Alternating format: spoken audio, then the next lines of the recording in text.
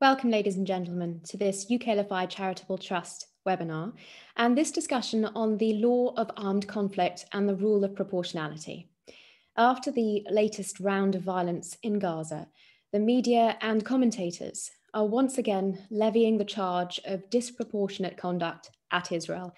And this is in the context of the Israeli military's efforts to avoid civilian casualties in the densest of urban conflict environments against an opponent that actively uses civilians as human shields, both hiding among and launching attacks from civilian protected facilities.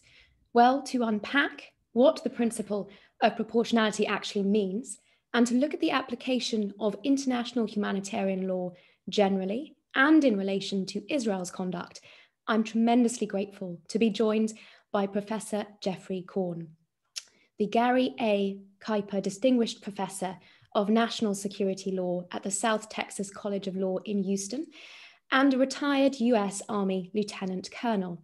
Now, his Army career included service as both an intelligence officer and a military attorney. He was the Chief of International Law for Headquarters for the US Army Europe, Professor of International Law and National Security Law at the US Army Judge Advocate General School, and Senior Law of War Expert Advisor, for the Judge Advocate General and the Chief of the Law of War Branch. He's acted as an expert witness also at the Military Commission in Guantanamo and the International Criminal Tribunal for the former Yugoslavia. And we, ladies and gentlemen, are able to draw on his legal and practical experience of the law of armed conflict.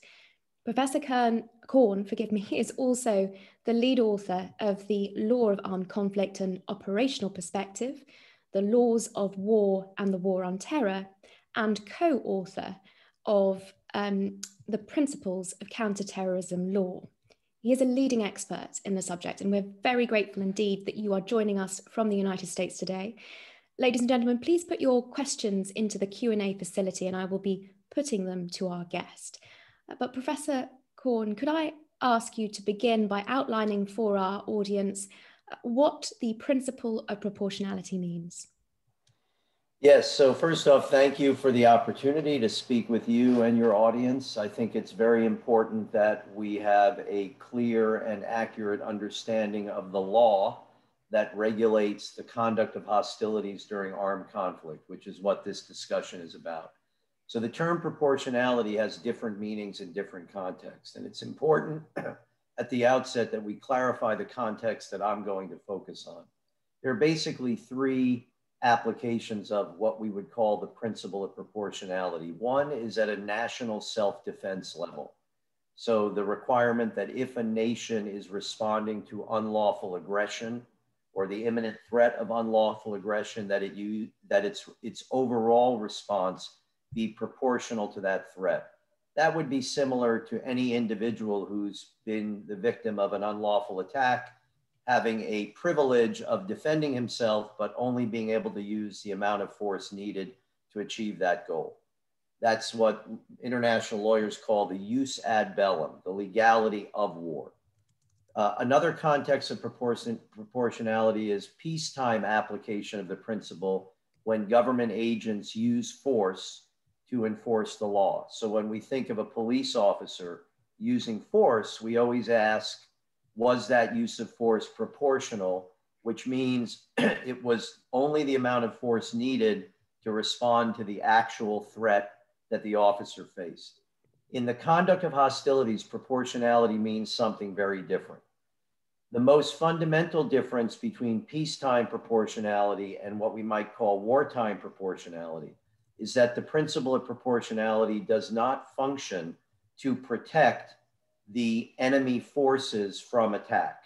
The function of proportionality is to limit the indiscriminate effects of an otherwise lawful attack on an enemy fighter or enemy military objective. In other words, the focus of the proportionality analysis is not whether your attack is going to harm the enemy. It's whether your attack to harm the enemy is going to incidentally harm innocent civilians or their property. And at that point, the commander has to make a judgment based on the best information available, whether or not that civilian risk is considered excessive in relation to what we call the concrete and direct military advantage the commander anticipates. But to really understand this, what you have to understand is that proportionality is part of a broader equation of what we call the targeting process. Now, this process applies whether we're dealing with what we might call a deliberate or pre-planned attack, where the commander has substantial time to consider all the facts and circumstances related to the attack, or even if it's a time-sensitive attack where there's a short notice decision to use force against an enemy. What I'd like to do is share a diagram that is a kind of simple layout of this process that a commander or even a soldier on the ground would be expected to go through to comply with the law related to the conduct of hostilities before employing force. So if we take a nominated target, let's take a thing like a building. The first question the commander has to decide is whether or not the target qualifies as a military objective. Now, international law defines a military objective as any item, place, or thing that is being used by the enemy to give the enemy an advantage, and if it's attacked and destroyed or degraded, will offer the attacking force a definite military advantage. And an item or thing or place can be a military objective by its nature, by its location, by its purpose, or by its use. So nature is pretty simple. A military objective by nature would be a military facility like a barracks or a military airfield or a military port or something like that. Most of the targets that the Israeli commanders had to deal with were not going to qualify as military by nature because the enemy was using civilian buildings and areas to locate its military activities. So then the commander has to decide whether the location, the use, or the purpose of that facility made it a military objective because attacking it would offer a definite military advantage. So for example, if the enemy puts a command and control facility inside a civilian structure, like an apartment building, then the use of that building transforms that building into a military objective because its destruction will offer a definite military advantage. Of course, if the commander concludes that there's no military advantage to attacking the target, then it remains civilian and there's no authority to attack. Once it's determined that the proposed target is a military objective, the next thing the commander has to assess is whether or not attacking that target will create risk of collateral damage or incidental injury to civilians or civilian property. Now, if the conclusion is I can attack the target while creating no risk to civilians, for example, if I find an enemy convoy in the middle of the desert, I'm done with my analysis legally. I'm authorized to attack that target using the amount of force that the commander determines is appropriate to achieve the military objective. And that's because the rules that are designed to limit the application of combat power are designed to protect civilians and civilian property, not the enemy forces. That's why it's permissible to use overwhelming force to attack an enemy. It's also why when I was a young soldier, I was taught when I was learning how to use my rifle to fire 3 shots at center mass when I identify an enemy fighter, because the use of deadly force as a first resort is permissible as a result of the law of armed conflict, whereas in peacetime that would not be permissible, because in peacetime the police officer would be required to use proportional force against the deliberate object of violence. In most cases, in modern warfare, it's going to be almost impossible to conduct an attack on a military objective without creating some risk to the civilian population or civilian property. So as a result, if we say, yes, there will be risk to civilians, the next requirement, and the one that's often overlooked, is the requirement to take all feasible precautions. Military commanders bear an obligation to use constant care to mitigate the risk to civilians as a result of military operations. And when contemplating an attack, there's a requirement that they consider all feasible precautions to mitigate that risk. This precautionary principle is it's a medium between the decision that something is a military objective and the proportionality rule.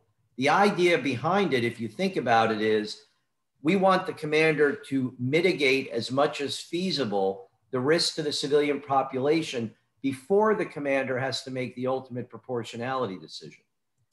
So what are the things that fall into this category of feasible precautions? There's a wide range of decisions or measures a commander can take. For example, the timing of an attack. Do I attack at night when the civilians are off the street or during the day? The location of the attack. Is there another military objective I can attack that will give me the same military advantage, but will reduce the risk to the civilian population? The choice of weapons and tactics. So for example, can I attack the target with a precision munition versus an artillery barrage? Issuing warnings. If it's feasible, if I have the capability to issue the warning, and issuing the warning will not substantially compromise my military advantage, I have an obligation to do so. Providing the opportunity for civilians to evacuate the area. Creating safe havens for the civilians if possible. These are all precautionary measures, as is the effort to verify the true nature of the target. We shouldn't underestimate the role of intelligence in informing the commander that what he's attacking is in fact a legitimate military objective. If the commander has not implemented these precautions, then the commander has to reconsider them. Once all feasible precautions have been implemented, then we reach the ultimate decision of proportionality. Now, on this precautionary measures issue, one of the reasons I think it's so important is because it is, in my view, some of the most significant circumstantial evidence we can look at to determine whether or not we're dealing with a commander that's acting in good faith to comply with the humanitarian obligations of the law of armed conflict. In other words, a commander that is bending over backwards to implement feasible precautions is a commander that we know is concerned about mitigating the risk to the civilian population while at the same time achieving legitimate military objectives.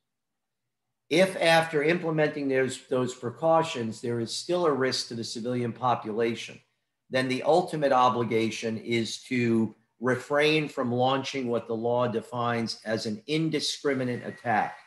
Now, there are different ways an attack can be indiscriminate. One way is to launch an attack without targeting a specific objective. For example, just shooting missiles into Israel without any effort to identify or attack a specific military objective. That would be an indiscriminate attack. Another way an attack can be indiscriminate is if you're using a weapon that you're unable to control once it's released. So for example, when Hamas launches its incendiary balloons, that's an indiscriminate attack because they can't control where it's going to land and they can't control the effect of the weapon after it lands. And the third way an attack can be indiscriminate is if the risk to the civilian population or civilian property is assessed as excessive in comparison to the anticipated military advantage. That's what we commonly call the proportionality rule. And if the commander determines that the attack will result in excessive civilian risk, then it's indiscriminate and it's illegal, and the commander should refrain from launching the attack. However, if the commander concludes that the civilian risk will not be excessive compared to the military advantage anticipated, that means the law indicates that the attack is lawful. Now, let's drill down a little bit deeper into this proportionality rule. A couple of really critical points that we have to bear in mind. The first off is The first is when you're assessing compliance with the proportionality rule, it's not a post hoc analysis. We don't look at the effects of an attack and then extrapolate back from that the attack was ipso facto disproportionate, although that's what the media and many commentators like to do. They engage in what I've called effects-based condemnation. In other words, we look at the effects of an attack and then we extrapolate back from that it must have been illegal. So for example, when the IDF attacked the building that housed certain media organizations, there was an immediate outcry of condemnation that must have been illegal. The problem with that approach is that it distorts the proper function of the law. A commander is not held to a standard of perfection. A commander is held to a standard of reasonableness, and that requires recreating the decision-making process and deciding whether or not the commander's judgment was reasonable based on all the available facts and circumstances. So if you take that to its logical endpoint, what it means is that commanders are permitted to make mistakes in war. Anybody who thinks that war is a mistake-free zone is naive and doesn't understand the fog of war. The requirement is that when we look at the commander's decision-making process, the judgment, we have to determine that under the circumstances, the judgment was reasonable at the time the decision to launch the attack was made. So the commander is balancing the anticipated risk to the civilian population on one hand against the anticipated military advantage of launching the attack on the other. And the commander has to make that very difficult judgment, which is, I know that if I launch the attack, it's going to result in civilian casualties, but that those casualties are acceptable within the meaning of the law because of the value of launching the attack to my overall military operation. That's the first point. Ex ante analysis, not post hoc analysis. Now, the second point is the effects of an attack are not irrelevant. We look at the effects of an attack as circumstantial evidence of whether the decision to launch the attack was lawful. So the effects of attack are what we would call probative. They help prove legality or illegality, but they are rarely, if ever, dispositive, meaning it's erroneous to look only at the effects to decide whether or not an attack was lawful, especially when the effects result in civilian casualties. And this raises another point about the precautions obligation. The precautions obligation does not apply only to the attacking force. There's also an obligation on what we might call the defending force or the party to the conflict that's being attacked. They bear an obligation to take all feasible measures to mitigate risk to the civilian population as well. So the law says that you should refrain from locating military objectives in the midst of civilian populations. And the law makes it illegal to use civilians in an effort to shield your targets from attack, the use of human shields. So what this means is that when we assess compliance with the proportionality rule and we assess compliance with the law of armed conflict more broadly, we have to be very careful about the tendency to conflate direct cause with legal responsibility. Direct cause is often easy to identify. The party that drops the bomb is the direct cause for the destruction of a building.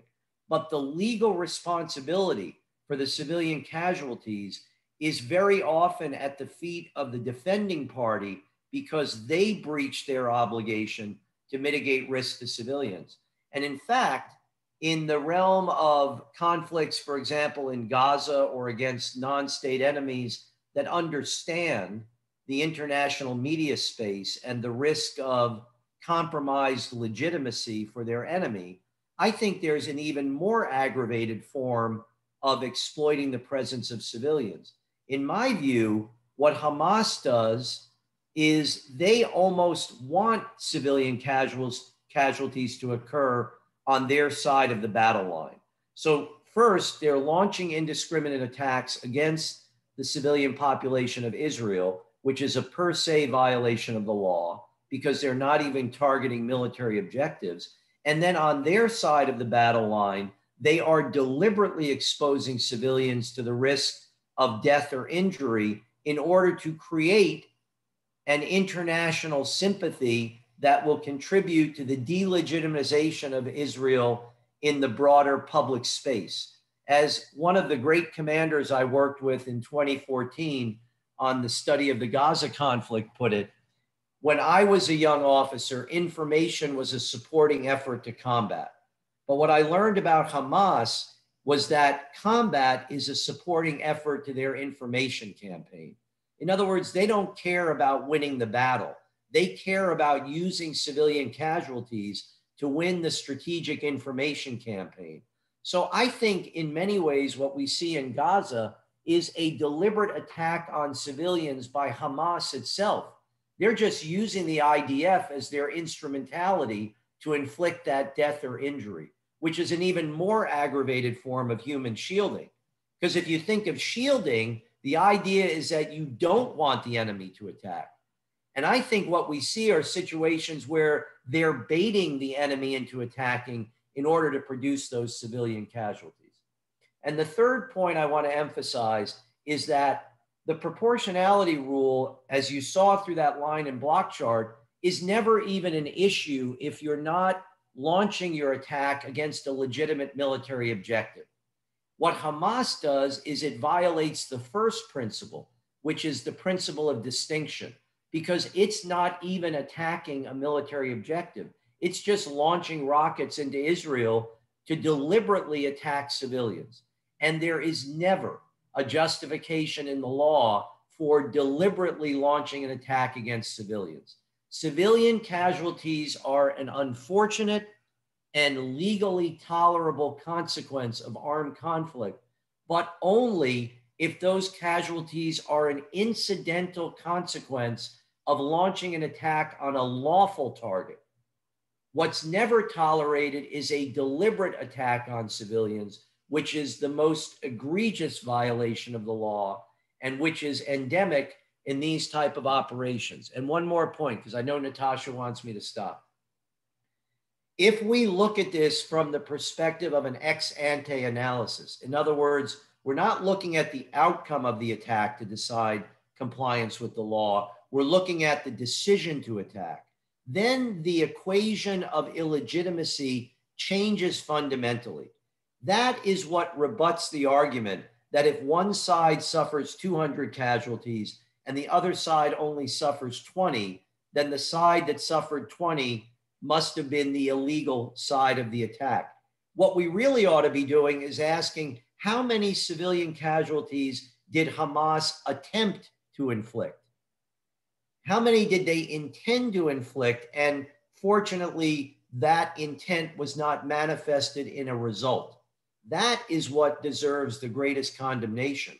So if we want to talk about 200 civilian casualties in Gaza, and by the way, the evidence suggests that that number is greatly exaggerated, that most of those casualties were actually legitimate targets because they were enemy operatives.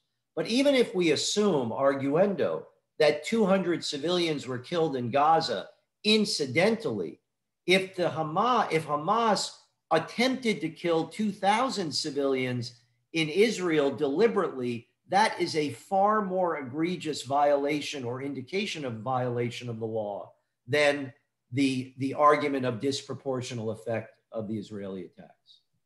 And I know I was rushing, but Natasha gave me no more than 25 minutes, and I'm at 24. Professor, thank you ever so much. Far be it for me to seek to cut short such an incredible overview. The questions have been streaming in. Okay.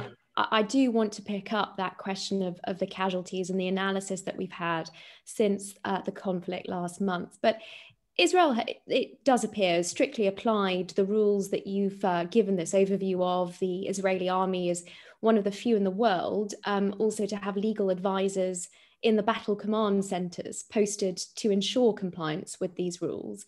Appreciate from your overview, proportionality is first off incident specific, and that is it doesn't look at aggregate casualty numbers or damage and ask whether they are in some overall or general sense proportional. It looks rather at each specific targeting incident and asks whether the commander in that case used proportional force. But when made a reasonable judgment indeed that the attack would comply with the proportionality rule. Again, when we say use proportional force, we're suggesting we should focus on the results of the attack. What we have to focus on is the decision to launch the attack. And in terms of the Israeli targeting procedures in question, I mean, they're unquestionably impressive. They involve elaborate series of legal reviews for pre-planned operations and targeting, of course, the system of warnings to civilians, often using calls to individuals, text messages, dropping leaflets, encouraging evacuation of targeted facilities, and the use of real-time surveillance from drones in many cases, and indeed even new techniques, the so-called knock-on roof, using the small, relatively harmless munitions on the roofs of buildings to give those within a last warning to get out. And it strikes me we've also seen impressive footage of certain strikes at buildings which seem to leave the majority of the building intact while taking out a particular floor or even just a part of it, no doubt through careful calculation of the size of the munition. It strikes me that no other military, including the British Army or indeed the American Armed Forces, goes to quite these lengths and takes such measures as a matter of routine, all designed to make sure that individual operations comply with the principles of distinction, proportionality, and minimize civilian harm. Do you anticipate these sorts of techniques being more broadly applied by other Western armies?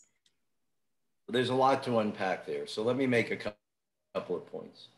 First off, again, if we fall into the trap of effects-based condemnation, then all of those efforts are nullified in the public discourse. In other words, all we're looking at is the result.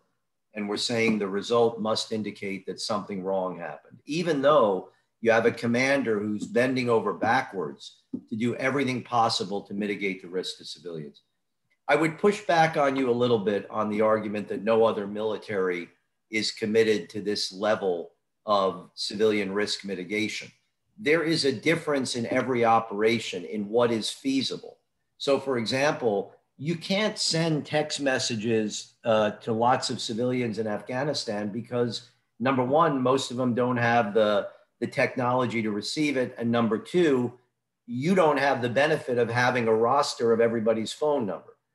So what we see in the US military, in the UK military, in the Israeli military, in the French and other militaries is a simple concept here.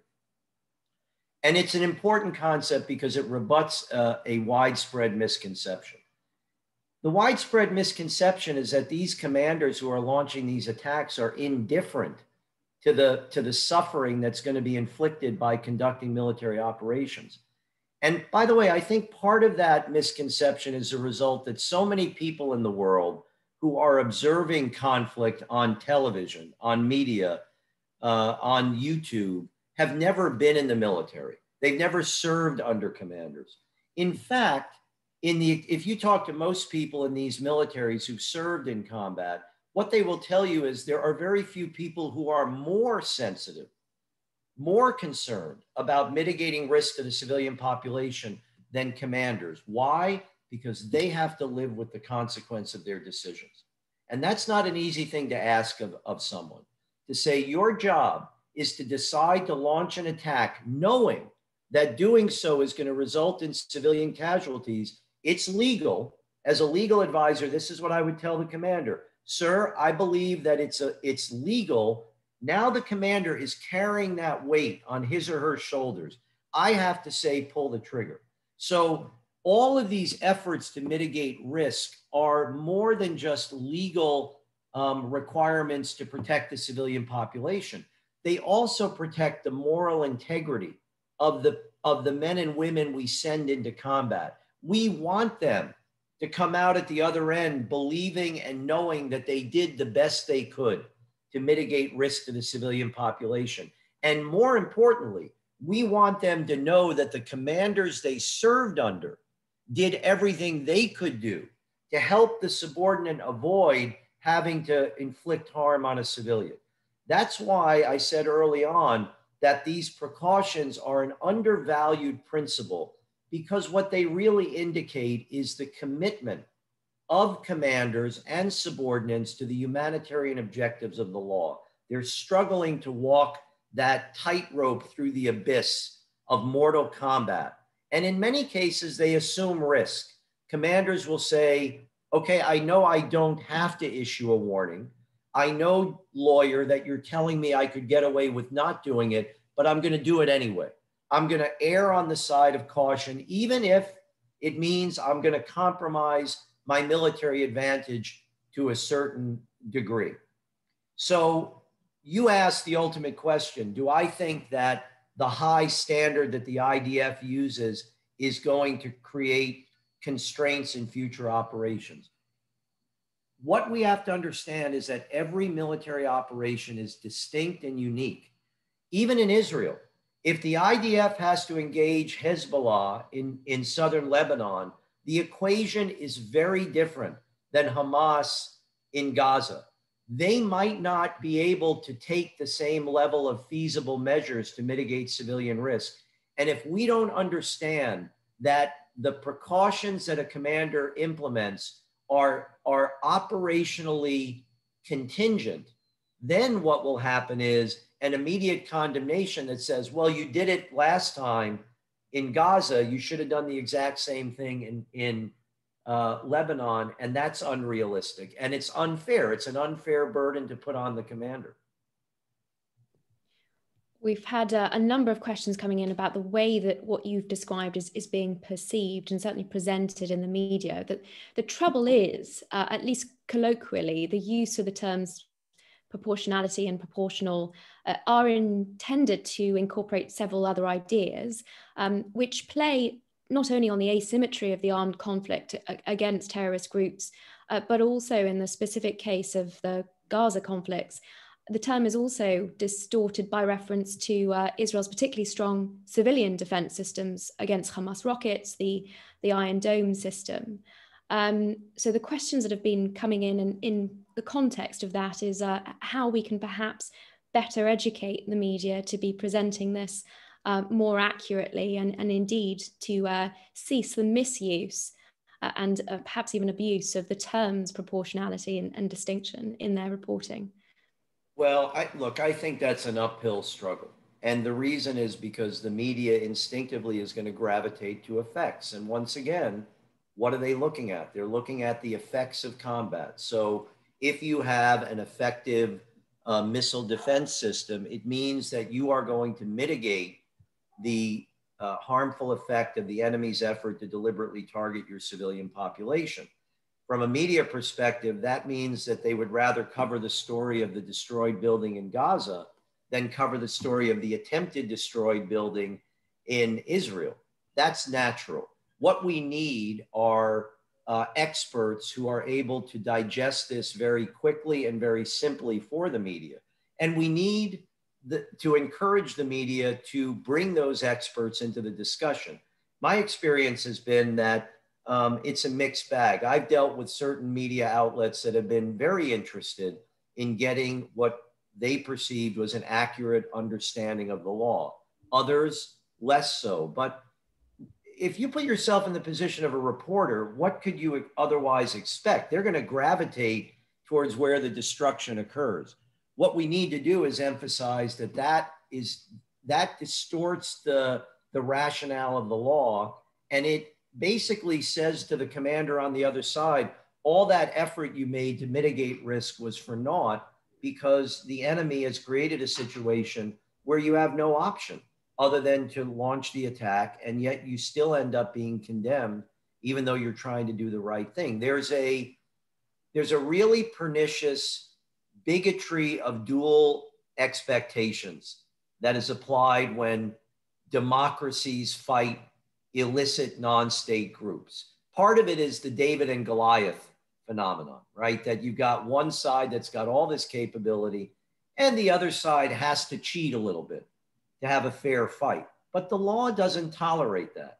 The law is equally applicable to all sides, because ultimately it's not about which side wins and loses. It's about preventing the civilian populations on both sides from being victims of the armed conflict. That's the main purpose of the humanitarian regulation of hostilities. So this bigotry of dual expectations instinctively leads commentators to kind of implicitly forgive the violation of the less capable side and gravitate towards anything they can identify for the stronger side to indicate violation. So part of it is transparency. The military has to be transparent with its information. For example, if the media is immediately condemning the attack on a building and saying it's disproportional, somebody has to get out in front of the media and say, that's like saying 1 plus I don't know equals 5. Because if you don't know what the value of the target was, there is no way you can condemn the attack as disproportionate. You just don't know the equation. What you have to do is be transparent about what was there, why it was attacked, what precautions were implemented, and then that puts the attack judgment into proper context. That context is hard to establish in a 1 or 2 minute sound clip. That's a reality, and the enemy knows it. The enemy knows that delegitimization is the ultimate Achilles heel of a democracy's military operations. And by the way, this has broader consequence. If you think about the very frightening and hopefully completely hypothetical possibility that there might be a conflict in the future between NATO and Russia, just take that for example. The Russians understand that disunity of the alliance is NATO's Achilles heel. So what are they going to do? They're going to create situations that make the public lose faith in NATO operations by increasing the risk to the civilian population. They learn from all of these operations, and they see what happens in the media when the law and the narrative is fundamentally distorted. As there are so many questions coming in. I want to come back to the specific example of the Al Jala building, which a number of people have asked about in relation to your description of coming out with the facts as soon as possible. But moving on just in the interim from the media perception of this, we've had a question, it reads, understanding the anti-Israel bias taught in many universities in the USA and the UK, how are your views received in your own university? Of course, it's not just the media, but increasingly academia that is commentating on these issues in perhaps a troubling fashion. Yeah, well, first off, our law school is a standalone law school. So it's just a law school. It's about 1,000 students. And I have to say, I'm very proud of our students for their willingness to be open-minded about learning the law. They have very strong opinions about what they're seeing in the media. But we've had, for example, we had a presentation by Colonel Eli Baron a couple of years ago that was co-sponsored by the Jewish Law Student Society and the Islamic Law Student Society. They wanted to learn more about what was going on. I think we're an outlier. I think that the public perception is that Israel is a Goliath that is indifferent towards the suffering of the Palestinian population, and everything they do deserves to be condemned. I mean, it's almost comical to a certain degree. So you get the dual condemnation of being an apartheid state engaged in genocide. You can't have both. It's got to be one or the other. If you're engaged in genocide, you're not apartheid anymore, and vice versa. One of the problems, Natasha, that I really try and push back against is that people seem incapable of segregating different aspects of the situation. So they conflate everything. If you're occupying the West Bank, if you're building settlements, then everything you're doing must be wrong. I'm not an expert on occupation law. I'm not an expert on the settlements. I'm an expert on the conduct of hostilities. And I look at that distinctly.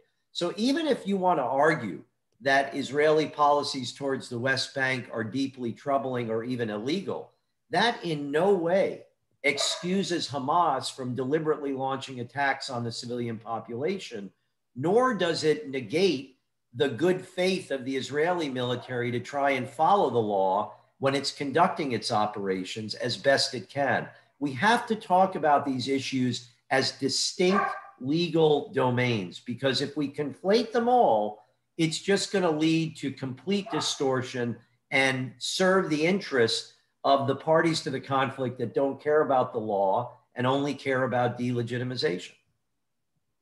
Well, coming back now for a moment then to the impact of individual attacks. After every round of conflicts with Gaza, there is eventually some assessment made of the reported casualties, attempts to identify terrorists and civilians. And at the beginning of June, the Meir Amit Intelligence Terrorism Information Center published an examination of the names of the fatalities in strikes during the first 2 days of the latest Operation Guardian of the Walls. And it revealed that the majority were terrorist operatives. The center examined 74 names of fatalities reported by Palestinian sources. 16 of them were killed during the unsuccessful launch of rockets from Gaza at Israel.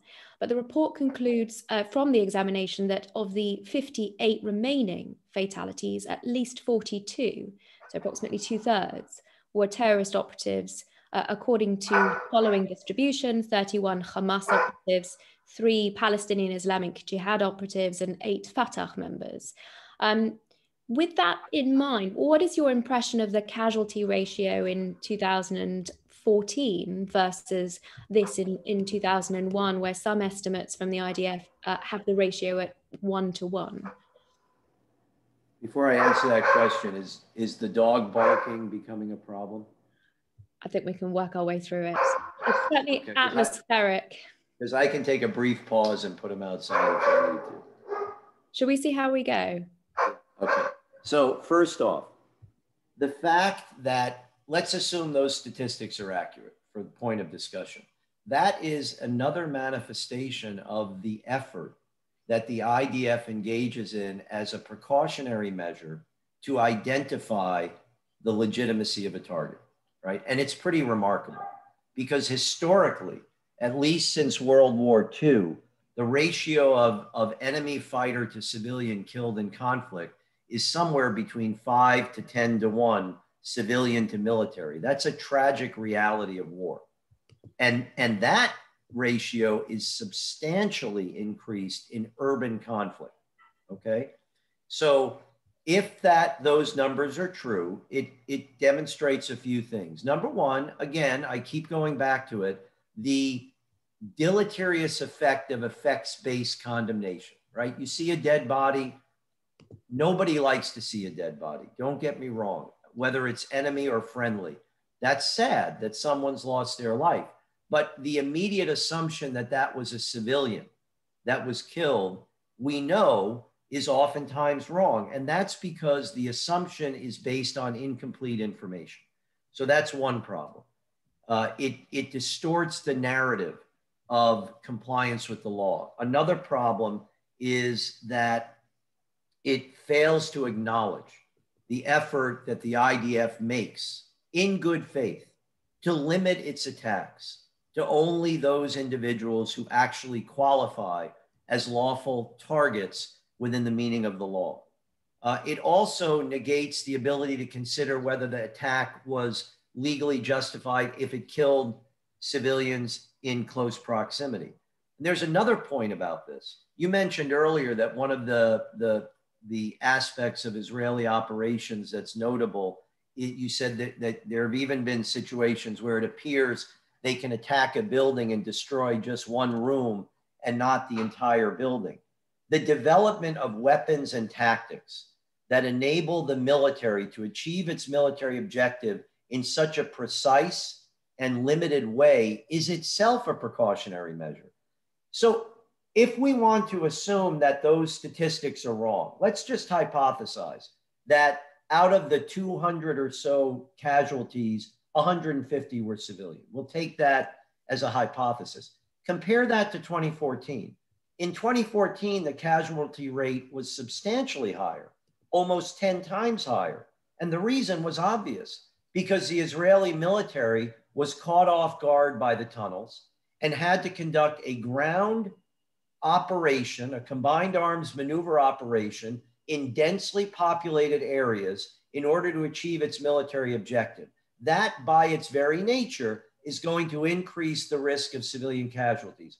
What happens in the next 7 years? The IDF apparently devotes substantial effort to developing new weapons and new tactics to enable them to achieve their objective of reducing Hamas threat capability without having to conduct a ground maneuver operation. And that results in a 10 times reduction in casualties. And yet, instead of applauding that outcome and recognizing the importance of all those efforts to provide military commanders with options that mitigate the risk to the civilian population, the instinct is to just gravitate on the end number and say, because you didn't suffer equal casualties, there must be something wrong about what's happening here.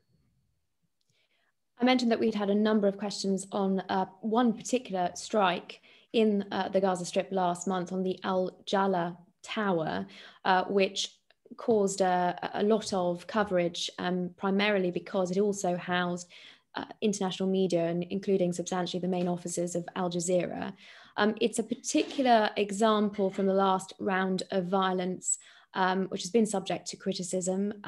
Immediately after, there was, of course, a tweet from the IDF explaining its reasoning for the attack, noting in particular it was an important base for Hamas military operations, intelligence gathering for attacks against Israel, and subsequently we've also found it to be the headquarters of the anti-Iron Dome operations. What do you make of the criticism about that particular building being a military objective? And if you could also comment, because a number of people have asked specifically, the warning that Israel gave in advance of this strike enabled the building to be cleared, not just of the international journalists that were present, but of course also of any Hamas operatives, who it seems also removed some substantial equipment from the building. Does that have any impact on the status of that target as a military target, a valid military target? Well, let's start with the last question first. Remember, the law of military objective indicates that a building can become a military objective by its use or its purpose. So if you know the enemy is using the building to house its important military activities, and you issue a warning and they evacuate the building, if you know they're going to go right back into the building if you don't attack it, then its future purpose is sufficient to render it a military objective. And I know that there are some experts who made the argument that once it was evacuated, it ceased being a military objective. That's just patently wrong. That's certainly not the advice I or any of the experienced military lawyers that I know in the US military would give a commander. The people who evacuated the building continue to be military objectives wherever they are. But if you make a reasonable assessment that they're going to go back and reoccupy the building and use it for its military advantage, then it is by purpose a military objective. In terms of the attack itself, isn't it ironic that all of the criticism immediately gravitated towards the IDF for attacking the building because it was also used for journalists? Where was the criticism of Hamas for locating its military activities in a building it knows is being used by journalists? Now, why would they do that? I wonder. Maybe they do it because they know whatever happens, they win. If the IDF chooses not to attack the building because they're worried about the blowback, then Hamas wins because their target is immunized. And if Israel decides that it has no other option other than attack the building, then Hamas wins because Israel will be delegitimized for attacking a building that was used by journalists.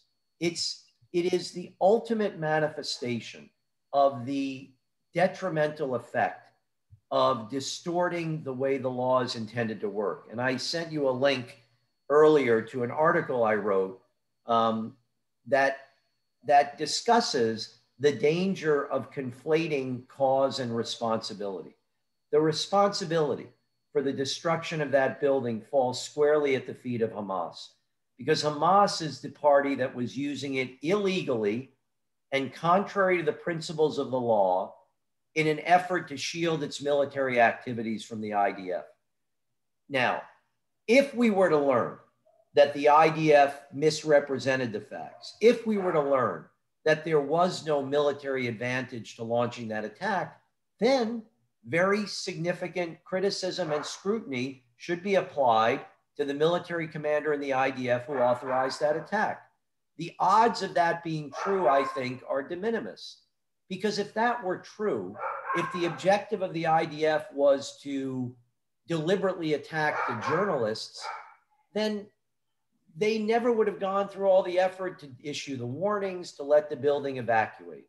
So the fact that they knew that the warning would allow Hamas operatives to get out of the building, to me, is pretty powerful circumstantial evidence that their objective was to avoid harming the journalists, not to inflict harm on the journalists.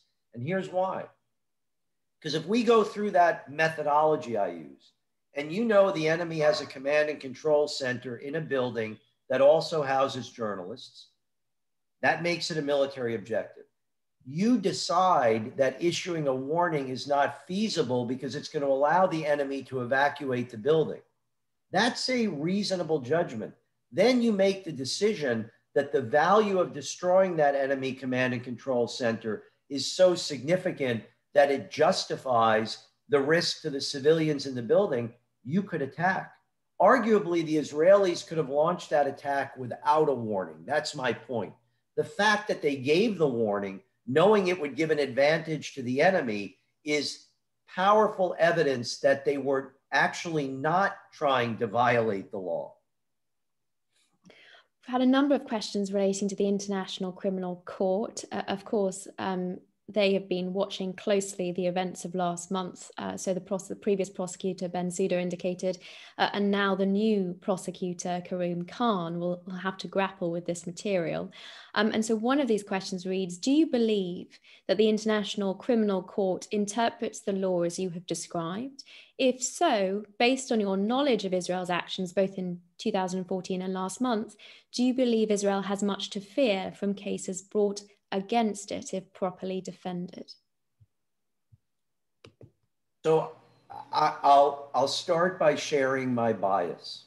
My bias is that when the International Criminal Tribunal for Yugoslavia was created, and I was teaching as a major in the Army JAG School, I thought this was a great development. We hadn't had a war crimes tribunal since post-World War II. But as I saw it progress, I became increasingly discouraged with the ability of these courts to deal with what I would call complex conduct of hostilities cases.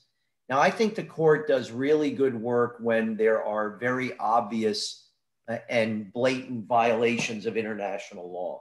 But when you are assessing the legality of an attack decision in a complex urban environment against an enemy that doesn't follow the rules and against an enemy that uses civilians and the presence of civilians in an effort to shield its military objectives or maybe even get the civilians killed, that is very hard to recreate after the fact. So my experience when I was an expert witness for the defense in the case of Prosecutor V. Godavina really played this out, because what I realized was we have judges who are not experts in war sitting in judgment of commanders who are in the fog of war, and they're trying to sort all this out. I think it's a tremendous challenge for the tribunal. The real challenge for the tribunal, in my view, is whether it's willing to acknowledge that what may seem to be a violation of the law cannot be established beyond a reasonable doubt to a criminal standard. In other words, we just don't have enough information. We don't have enough information to reach a judgment. That's a hard thing for a tribunal to do, because the expectation is you reach a judgment. That's what you do. Does Israel have anything to fear? I believe if the ICC applies the law in good faith the way it was intended to function, then the only thing an Israeli commander has to fear is a situation where the commander justifiably is deserving of condemnation because of an indifference towards the law or towards the civilian population. And I don't think that's going to be the case in any of these attack decisions. So if the law is properly applied, I don't think IDF commanders have anything to fear. But I'm not confident that that's the case. And if I were an IDF commander, I would be a little bit concerned of the sword of Damocles dangling over my head if a tribunal decides that based on the effects, we don't like what happened, and therefore we're going to ignore all of the efforts you made to comply with the law and simply say, because of what happened and the result of your attack, you must have been acting illegally, which, by the way, is what I think the tribunal did to General Gotovina. Now, fortunately for him, the appellate chamber set aside the conviction. And why did they set it aside? Because Judge Marin did the right thing and said, we just don't have enough information to support guilt beyond a reasonable doubt. The real challenge for the ICC is following the legal burden of proving a violation of the law when you're recreating an attack decision based on incomplete information. Well, we will see the new prosecutor's approach to this. You will no doubt know from your own experience as well the answer to this question. Has any country or army other than Israel been investigated or criticized internationally for disproportionate use of force since the Second World War? Well, I think the answer to that is yes. There have been other militaries that have been criticized for disproportionate use of force. But again, I think that we have this bigotry of disparate expectations. So for example, when the Russians were fighting in Chechnya, there was widespread indiscriminate use of force, but we didn't hear very much about it. It's almost as if it's okay. If it's a military that's not as, what we might say, professional as what we expect out of the US or Israel or the UK, there's almost like a forgiveness or a pass that occurs. There is a lot of internal critique of military decision making, and a lot of people are unfamiliar with that. There is an obvious interest among leadership in the military to look very carefully at the way decisions were made to make sure that subordinate commanders are following the rules, are properly trained, and that our procedures are effective. You mentioned earlier that the IDF is kind of a leader in integrating military legal advisors into the operational decision-making process. And I think that the United States is really at the pinnacle of that, but you're right. The Israeli military has some of the finest military lawyers I've ever met in my life, and they're incredibly talented and integrated into all phases of the operation. That is a progression. That has not always been the case. If you talk to the military lawyers who were serving in the IDF 20 or 25 years ago, they would say, we never had a lawyer at the brigade level or the battalion level. That was unheard of. That was just the commander's domain. So internally, there's a constant effort to figure out the best way to ensure compliance with the law. That happens a lot. There have been a few international criminal cases where the issue of proportionality has been raised. The Gotovina case was one of those cases where General Gotovina authorized an artillery attack against a building, an apartment building, where the president of the enemy forces resided. And the trial chamber said, well, there were civilians there. You launched an artillery attack. It was disproportionate, without any real analysis of the value of the attack. The appeals chamber reversed that finding and said that there was insufficient evidence to support the conclusion that the commander's judgment was improper, considering the value of disrupting the ability of the enemy president, the commander-in-chief of the enemy armed forces, to engage in command and control during the operation. So to me, that was a win for the law, because what it indicated was it's very difficult to recreate an attack decision and judge illegality unless you have something that is just outrageous. And remember what I said earlier, at the International Criminal Court level, it's not enough that the tribunal concludes that this anticipated civilian risk was excessive. They have to conclude that it was clearly excessive, which is like an aggravated form of violation. That's a very high burden for a prosecutor to satisfy. Professor, I'm conscious of the time, but there is a pretty crucial question from the audience that perhaps we can end with. It might seem a little strange, as it's probably one that ought to have been at the beginning, but a request from our audience for some historical context in terms of where these laws come from and what their authority is. Now, of course, the development of the law of war perhaps famously began with the 1868 St. Petersburg Declaration. I appreciate that many of the observers in the audience might find the notion of there being laws governing warfare to be somewhat incongruous, but could you take us as briefly as possible through the origins, perhaps Hague law, Geneva law, and what role customary international law plays in the rules that you have set out over the course of the last hour? So the most important point to recognize is that these rules were not developed by lawyers. These rules were developed by commanders. This was custom that evolved through the conduct of military operations. And back in the old days, when wars were fought on battlefields remote from the civilian population, the focus of the law was primarily on ensuring that the conduct of hostilities was not conducted in a way that would basically allow for unjustified infliction of suffering on the enemy. For example, the prohibition on using weapons that were calculated to inflict unnecessary suffering or superfluous injury. An example from 1899 was glass projectiles, believe it or not, putting glass in your artillery round. Why? Because X-ray technology had just emerged and an X-ray cannot detect the glass, so you're inflicting more injury than you have to. You could use metal shrapnel, it'd probably kill the enemy, but if the enemy survives, the enemy can be treated. World War II was, well, the lead up to World War II, the Spanish Civil War, and then World War II created a new dilemma, which was how do we conduct military operations in a way that ensures that the civilians do not suffer excessively. And that became the genesis for a lot of development of the law.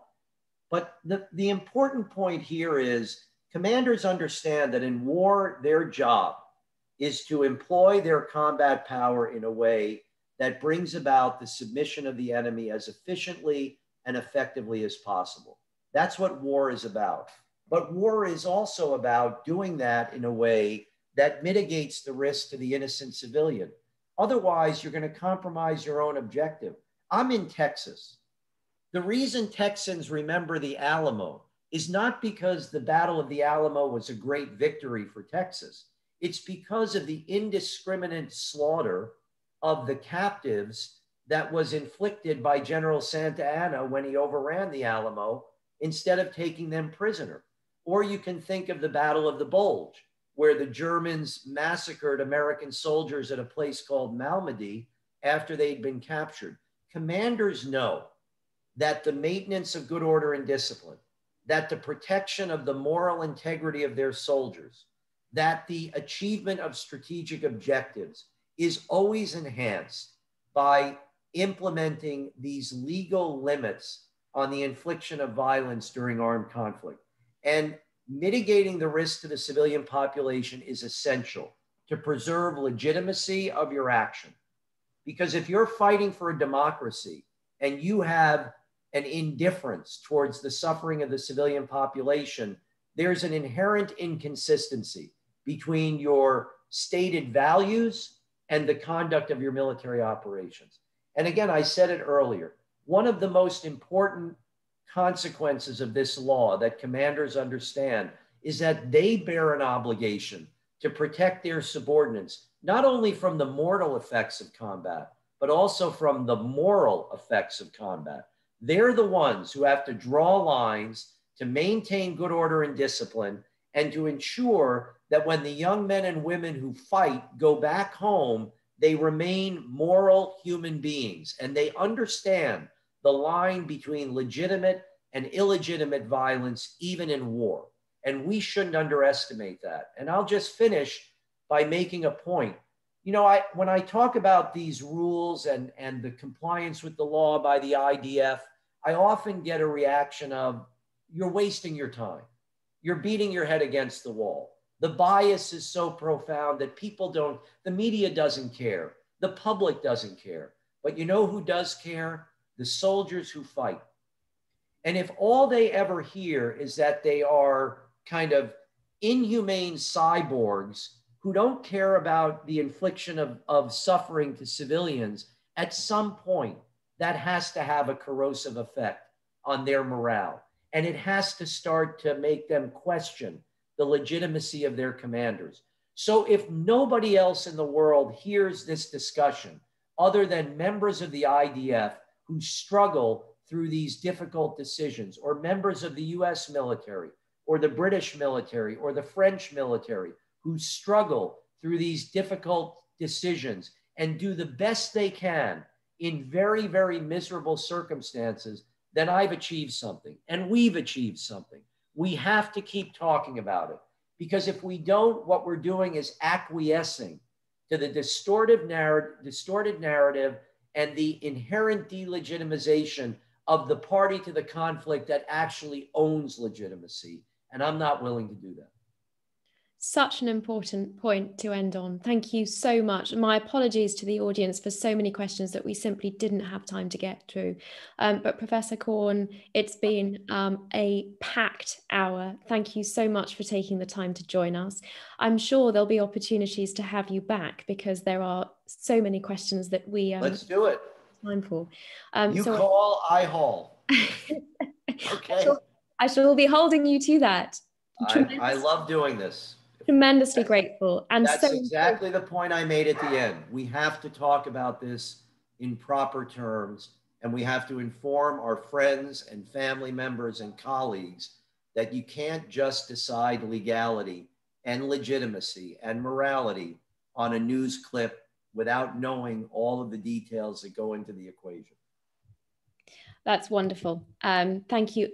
Tremendously grateful for the time, and you've equipped our audience, no doubt, with the tools to do just that. See you all again next time. Okay, bye-bye.